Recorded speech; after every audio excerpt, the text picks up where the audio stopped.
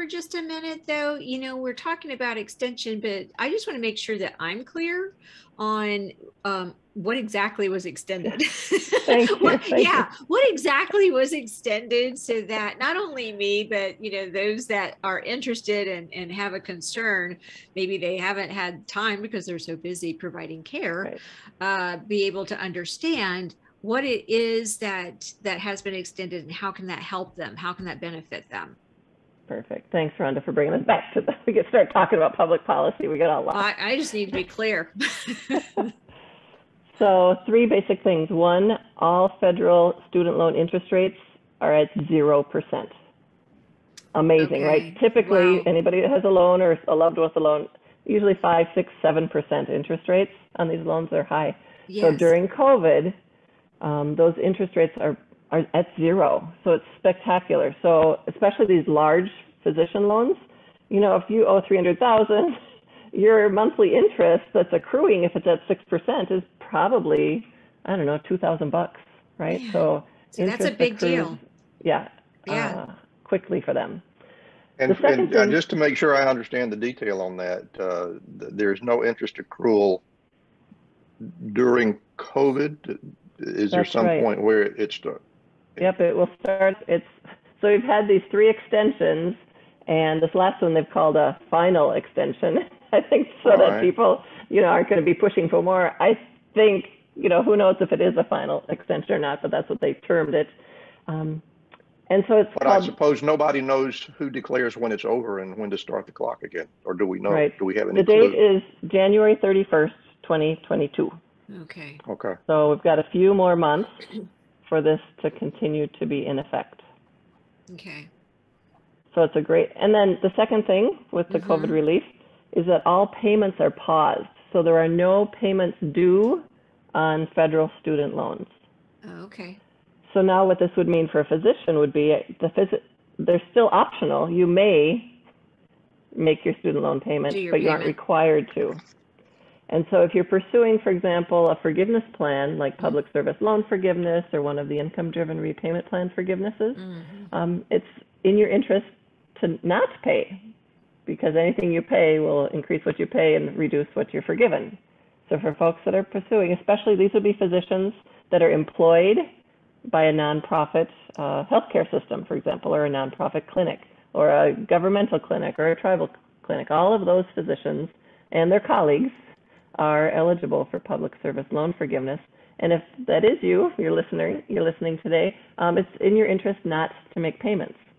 If you have made any payments since March 13th, 2020, and you're pursuing public service loan forgiveness, you can ask for a refund of those payments.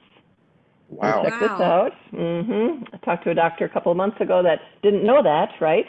And so she'd been making her payments, and she'd made, I don't know, less than 10, but they were large, payments.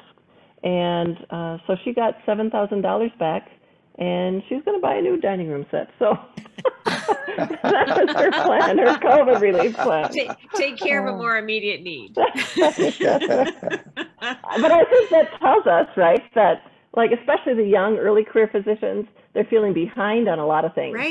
Right. They've put off a lot of things, from planning for retirement to buying a house to driving an old, car that's not reliable, and maybe having a dining room set that just didn't feel happy to them. These are the things that they're facing. It's true stuff.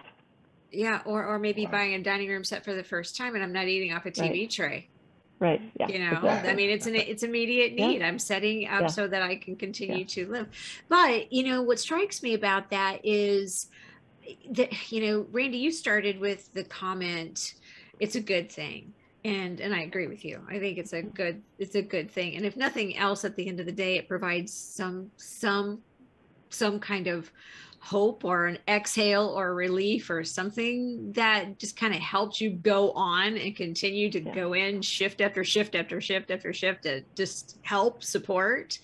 But with that, what I'm curious about is how many folks out there really have any knowledge or have had the time to actually know about this be educated about it, and actually be coached as to when it is beneficial or when it's not beneficial. Because to me, that's counterintuitive. If I have a loan, I'm in the habit of, I make my payments, and why would that not be a good thing for me to do that? So, I just find it not only just something to ponder as to whether or not the way we deliver information is providing the full amount of information, and providing direction to resources such as yourself on finding out what is it for you personally in your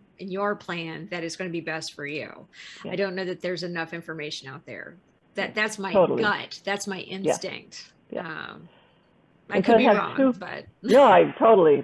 And that makes me reflect back on all the problems with the loan servicing companies, because one of their biggest errors or illegal activities was giving insufficient education or giving bad information to their borrowers. So let me just say that the best place to go right now for good advice about student loans is studentaid.gov. And surprisingly, this is a government website, and it's spectacular, studentaid.gov.